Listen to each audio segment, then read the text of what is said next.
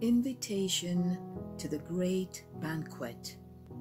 Story told by Jesus.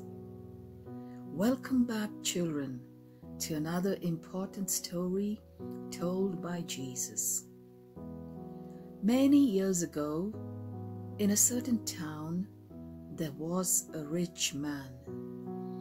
He had made a lot of money and wanted to celebrate with his friends. He decided he would prepare a great feast and invite many guests. He sent invitations to all his wealthy friends, and they all promised to come. When the day arrived for the banquet, the rich man hired many servants to cook a big meal. They made plenty of delicious dishes. Other servants busied themselves decorating his home beautifully. There was a lot of hustle and bustle. The master was looking forward to meeting all his friends and having a lot of fun. What's happening here, children? Great answer. A great banquet is set to start. When it was time, he said to his servants, "Go and welcome all my friends. Tell them that we have made all the preparations. Ask them to come over and celebrate with me. A lot of good food has been made, and my home is now ready for the grand party."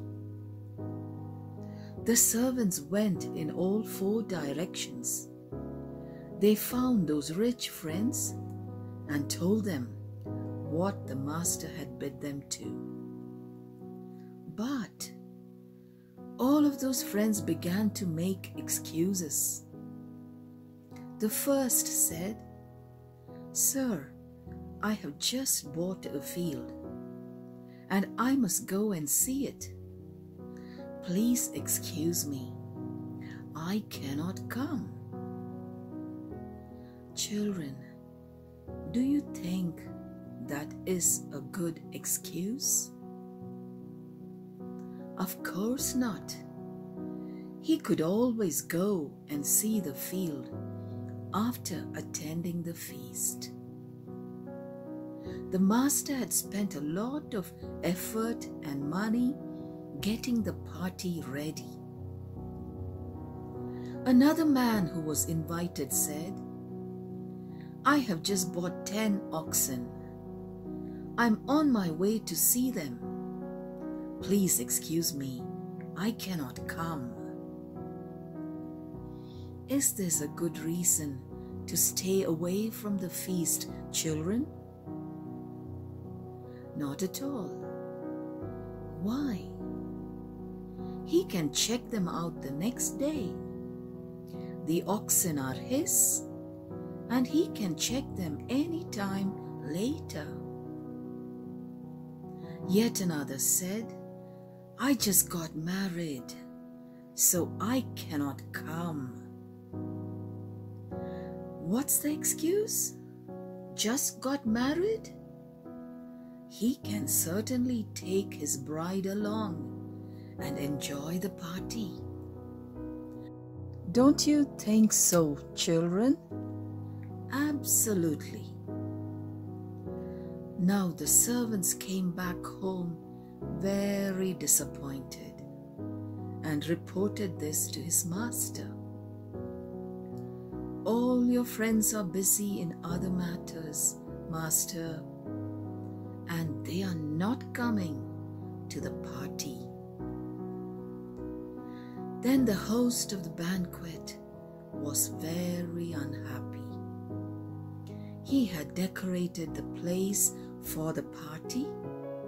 He had prepared a lot of food, but the invitees didn't care to come to the banquet, even though he had invited them all a long time ago. just one response: I cannot come. So he decided, that's okay. I will celebrate anyway. I have got all this food ready. I will invite whoever will come and enjoy the party. He sends his servants into town. He says to them, go quickly into the streets of the town. Look for anyone who is hungry, anyone in need, and bring them along. They may be poor, crippled, blind, or lame.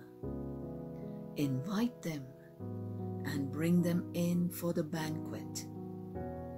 We will share the food with anyone who wants to come and enjoy it with us.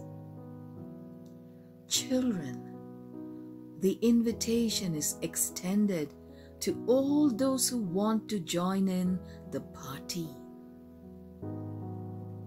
The servants go out into the town and invite the people on the streets. They tell them one by one that their master had prepared a great feast and that they should come and enjoy it. They were also happy to hear of the invitation to the feast. They did not give any excuses. They didn't complain. I don't have proper clothes. I don't have clean shoes. I haven't had my cool haircut. How can I come?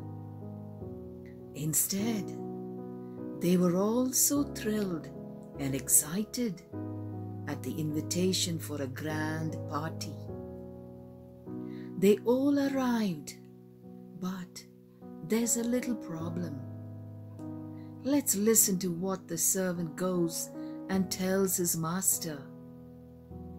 Sir, what you ordered has been done, but there is still room. Yes, this master has prepared a great big party. All are welcome.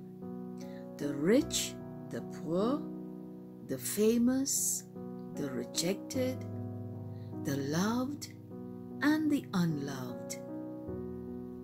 The master sends the servants again and tells them, go and find some more who would like to come and enjoy the party. He extends his invitation to so many who didn't know of this party. The master tells his servants, go out to all the roads and all the little lanes and bring more people in, so that my house will be full. The master wants his house to be full. The house can fit in many, many people.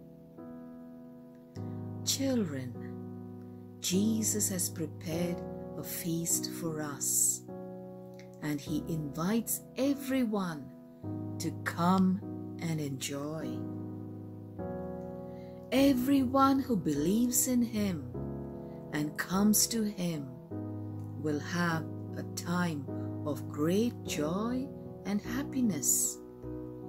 It is free, and the party will go on forever. The price Jesus paid was his own life. He died for our sins to forgive us and give us eternal life. Eternal life is like a party that will never end. All you have to do is to accept the invitation and walk in. Jesus added, not one of those who refused to come earlier will get a taste of his great banquet. They did not care to come. God has given us a choice, children, an invitation to attend the banquet. Some people who are invited to the party will refuse to attend. God does not force it on them. If they choose not to come, they are the losers. Anyone who believes in Jesus can come along. Would you choose to attend the banquet, children? Let's pray, children. Heavenly Father, thank you for the invitation for the grand party in heaven for those who believe in you. You are the only way, the truth, and the life. I want to attend your party for which you paid with your own life.